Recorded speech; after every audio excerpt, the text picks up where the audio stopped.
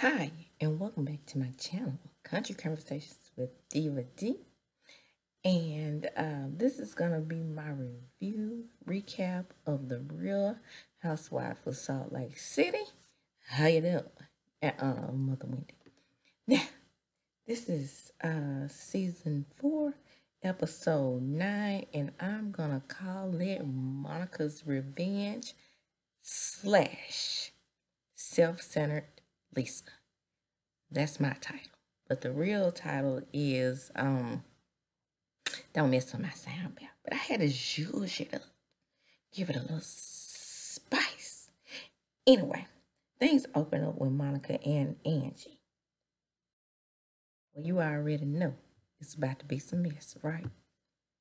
So Angie gives her a book. It's all about loving herself. Lisa told Angie that Monica said that old Sean over there was good in bed. Now, that was a horrible, horrible game of pass the phone, right? Now, just give a little recap. On my childhood, we used to play that game at my neighbor's house. And you will be surprised at what one thing, we would only say one thing, like one phrase. You will be surprised how that phrase ended up being like, could have been 3 words, ended up being like 45 words. So right there, it lets you know that Angie had gotten some bad information. And I think Lisa sprinkled season on it because she's trying to get Kay on her side, basically. So she said, Monica, like, I never said that. She was saying that, she was talking about the gay men who are allegedly sleeping with Kay's husband. That's who said it. And so Angie Kay said, well, I understand. I am trying to be sympathetic with you because I really technically have been in your situation. Even though my mom died when she was really young, guess what? She was an alcoholic. And she was never really around when she was alive. Now, I'm trying to figure out if the alcohol had something to do with her death. Okay, probably did, but she didn't say. And then Monica tells her, she really hates that she couldn't stay because that was the closest thing that she's had for a family event in a very long time. And then in confessional, she says that her husband was the one who had the big family and they did all family things together. And after the affair, it's like the family kind of shunned her. And I not only think that it was the family who shunned her, I think that the church did too, is from my understanding. And if the husband or the dude that she had the affair with is still in the church, or if her sister-in-law, for that matter, who is still with the husband, is still in the church, and Monica is the only one that got excommunicated, that's sad. But that's not the way she's telling the story, but that's how I'm seeing it. If her sister-in-law stayed with the guy that she was having an affair with, because apparently the affair is over because Monica is alone.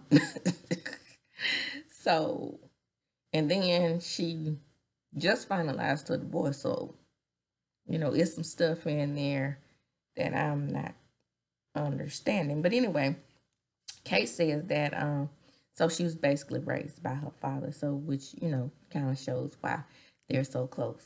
So now in the next scene, when Ned's planning her daughter's birthday party and Missy asks, Lisa is over there with her. Lisa is trying to build a team against Monica, and she says that she's gonna why would she, because Whitney tells her that she's gonna invite Monica and she wanted to invite Mary, but Mary is not coming, so she didn't bother to invite her. And everybody knows in my favorite voice that Mary don't care. Mary said Oh, watch what happens live. I came back to save the show. So whatever scene I'm in, I am the show. Okay.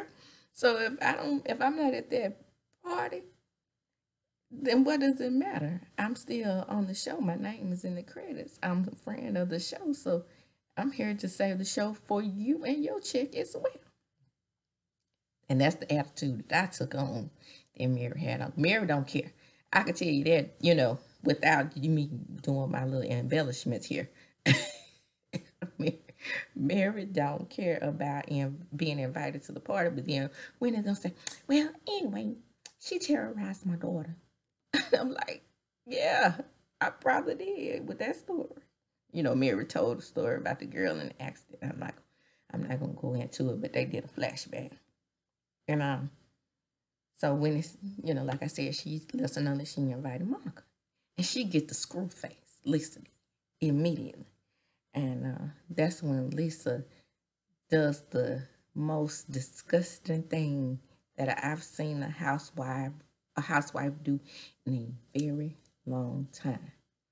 When it says that she pities Monica because of the abusive situation that she's in with her mother.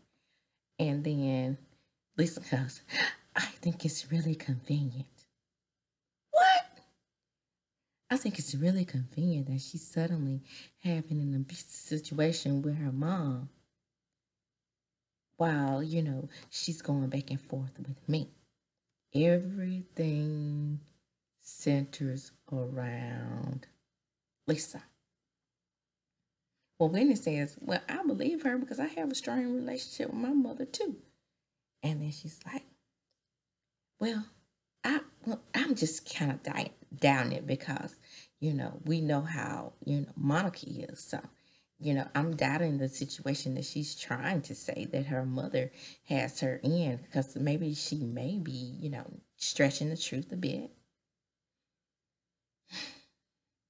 Her and her Diet Coke, by the way.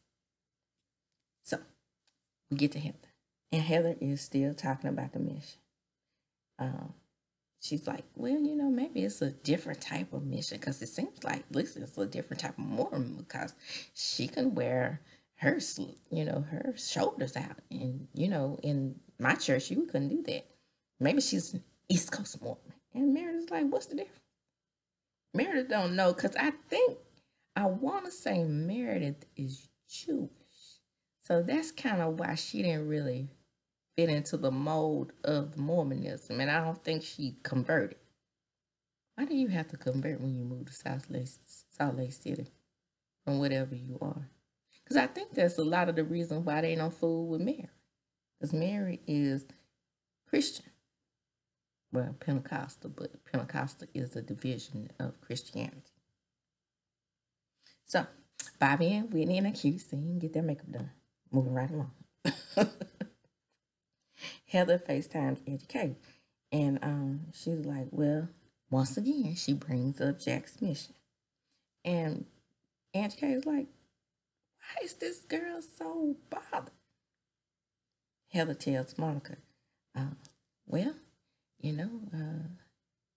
Lisa was talking about you. And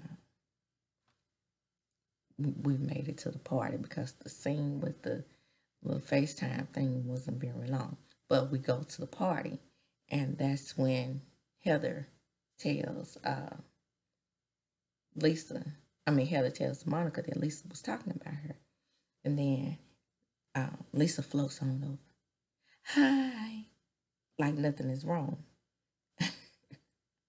And then Monica's like, do you think I'm telling a lie about my relationship with my mother? Lisa throws a dig and says, well, I was just, observing the situation and, I thought that you talked to your mother in a very condescending, mean type of way. And then she says, that's just what I thought. And Monica says, really? I mean, why would I have to lie about something like that? Well, it just seemed like your mother was like being really nice. Monica, you met her for 5 minutes. Right. And then, oh, fake it. Lisa, she skates away because she's, but all above Monica. And Monica said, that's right, skate away, 50-year-old. And then she turns and looks at the rest of the crowd and says, ah, she wishes she was me, 50 and fabulous, rich like me, all of that. And by the way, she dresses in fake Chanel. Lisa talks to Heather. And then Heather once again brings up the mission, which she has no business bringing up. And she says, why wouldn't you invite me on Jack's journey? Because, I'm an expert. If Heather brings up how she's an expert one more time. Lisa leaves and Angie K says to Monica, we need to fix this. I feel like I'm in the middle. No, Lisa put you in the middle. I don't care. Okay, Monica, tell her. And then she says, obviously she doesn't want us to be friends. Lisa is at home after the party. So when this is the next day. Or it could have been the same night. All I know is she at home talking to John about all of her problems. And John is being a sympathetic ear. She gets a text from Whitney. And she carries on a full-fledged conversation while her husband is talking to her. And she is in another world in that text. Phone texting. And John is just talking to her real gentle. Then he said, well, I hope you get everything you need out of this situation. And the scene goes off because John is like, yes, witch.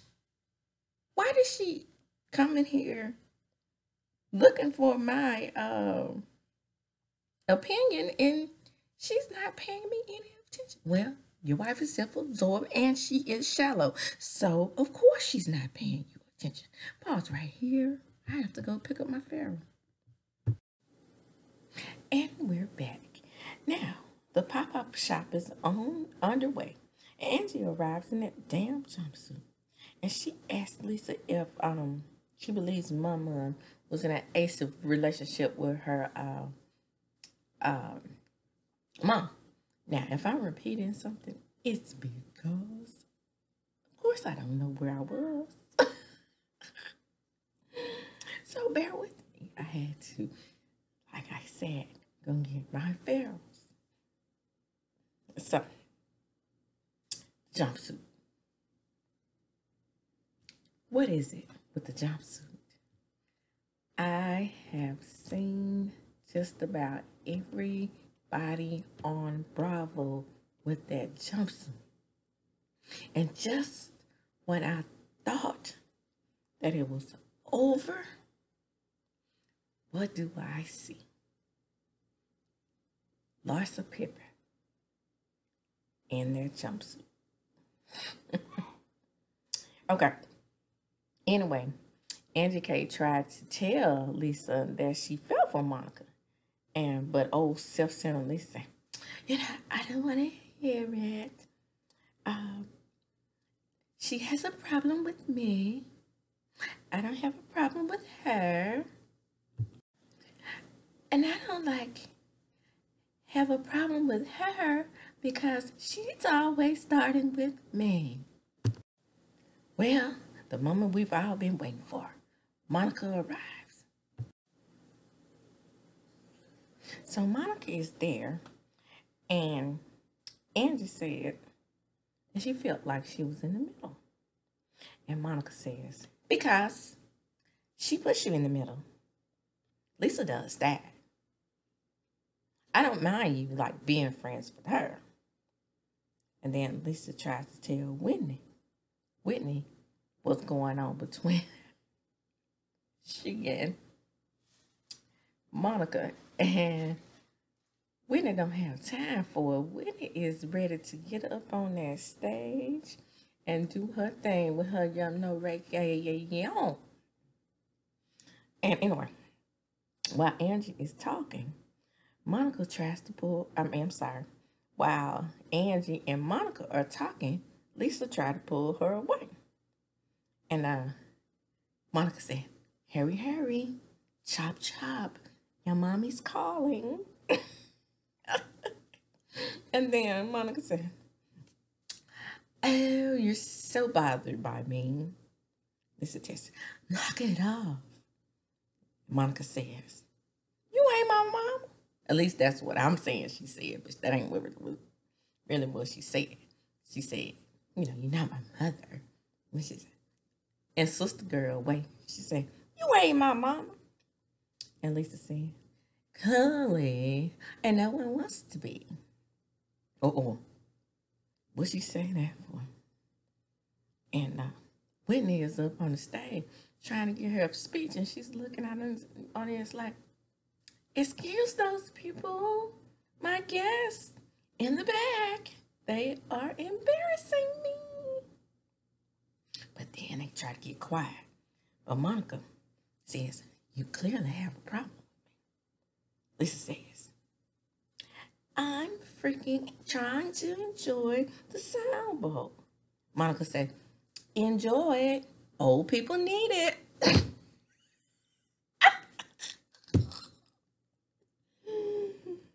Ooh, hilarious. Monica is killing her. Not literally.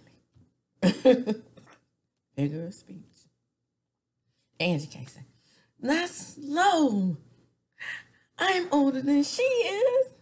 And then Lisa says, and not only is she older than I am, so is Heather, and so is Meredith. And then she says, but you married.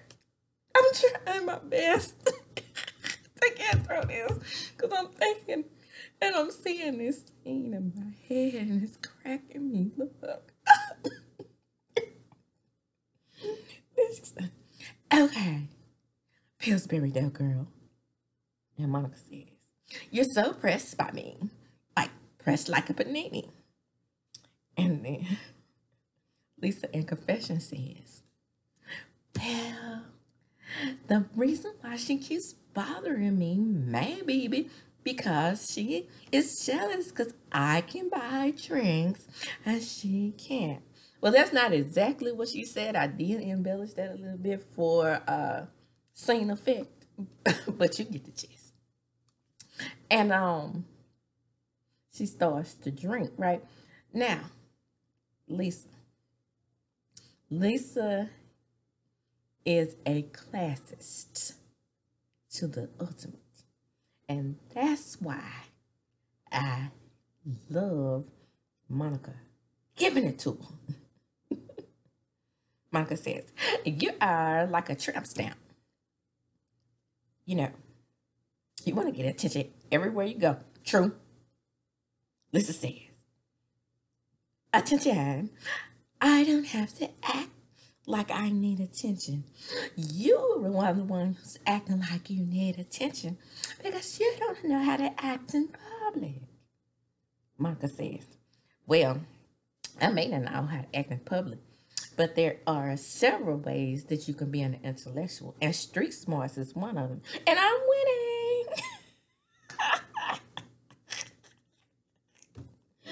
And you don't have that. Okay, I'm trying. That was hilarious. I'm telling you, this scene had me cracking up. If only Mary was there. And then she says, okay, and I'm about to go. And then she says, bitch. When Lisa says she's about to go. I'm sorry, that was Lisa who said she's about to go. Okay, I'm going now. And she says, leave then, bitch. They say, no, not the B word. And Whitney, she's up on the stage. And she was like, please forgive me. Forgive my friends in the back. And And Lisa's having a fit. So she's trying to get everyone's attention. So she runs to Heather and tries to give Heather a rundown of what's going on.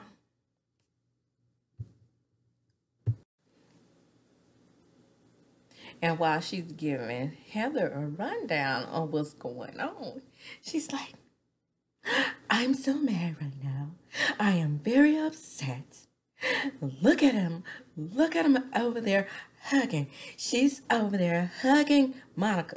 Like, girl, how old are you? Yes, you are 50 and you look every bit of it. But you are truly classist and cliquish. And girl, that's why the Twitter community was tearing your butt up. You thought we were tearing you up when we saw that picture of those crow's feet. Ooh. Then she was like, Kay, I'm not called Angie KK. Hey, I'm so upset with you. I'm disappointed. And then Kay's like, well, I pretty much took your side in this. I'm still your friend. And then Monica dips. And that ends the episode. But it was so hard for me to get through that because I was cracking up. Bravo, Monica. Bravo, Monica. Bravo, Mary. Y'all are giving and you are bringing SLC back to life. Come on in. Come on in. These are Country Conversations with DVD, commercial-free entertainment over here. So, I am still tickled. Like I said, I am replaying that scene in my head because Lisa got told up. Well, it was some moments where she was in there and coming back, but that tramp stamp want attention everywhere you go. Monica, you should have been up there with the Shade Assassins.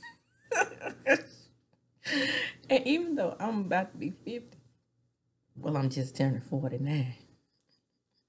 I didn't feel like you were age shaming her at all. Just like she class shames you, you can age shame her. It's even. There you go. I said what I said. Now, like I said, I'm about to close. Country Conversations with DVD. Get the likes up, like and subscribe. Comment down in the comment section. Remember, I told you all, in order for me to keep those numbers up, you still have to interact for it. Or at least 15 to 20 minutes. That is what it is. I don't make the rules. YouTube does. All right. Thank you so much. Bye. And as I do when I close, I'm checking up.